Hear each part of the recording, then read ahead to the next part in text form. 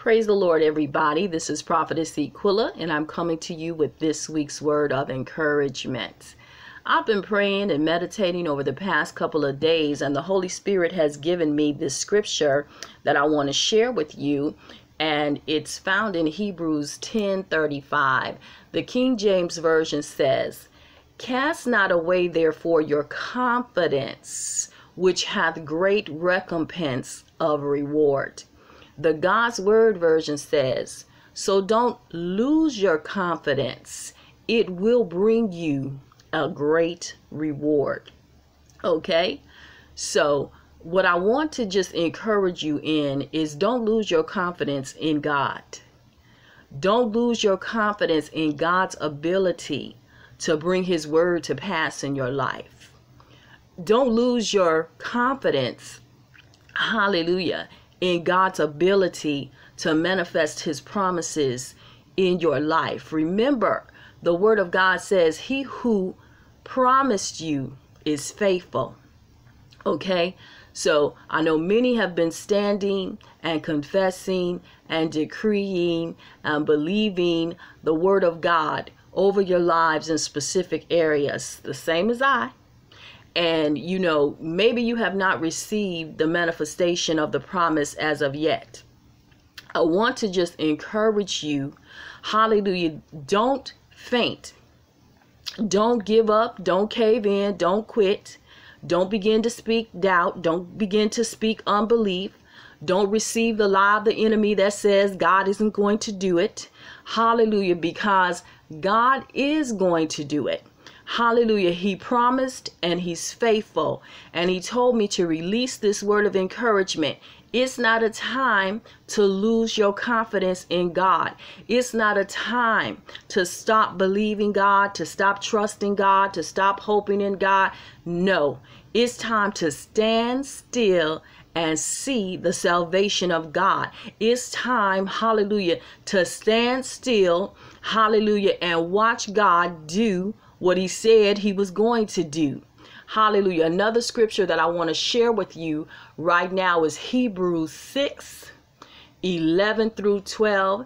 The King James Version, it says, "And we desire that every one of you do so the same diligence to the full assurance of hope until the end, that you be not slothful, but be followers of them who through faith and patience inherit the promises of God."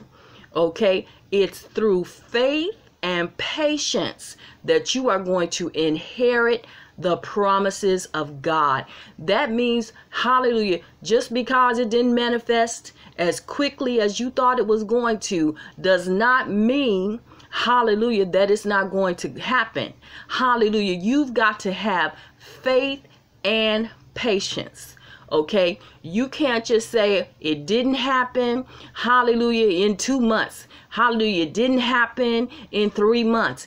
It's not going to happen. No. Don't start talking doubt and unbelief. Don't, hallelujah, lose confidence in God's ability, hallelujah, to bring His promise to pass in your life. Hallelujah. Continue to believe. Continue to stand. Continue to trust God. There's another scripture that I want to give you. Hallelujah. And it's found in Hebrews 10:23.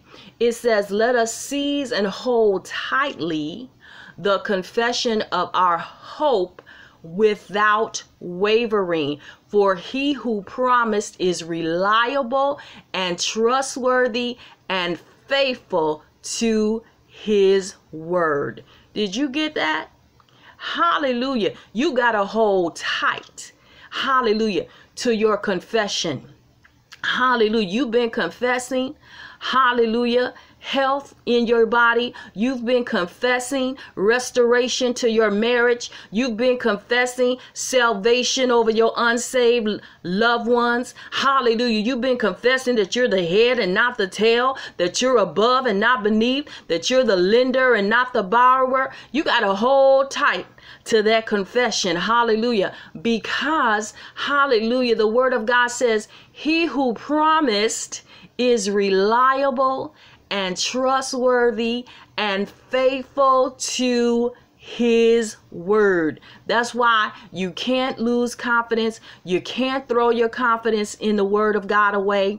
Hallelujah. Because God is going to bring his word to pass in your life. So I just want you to be encouraged. Let me give you that same scripture, Hebrews 10:23 from the God's Word translation. It says, we must continue to hold firmly to our declaration of faith.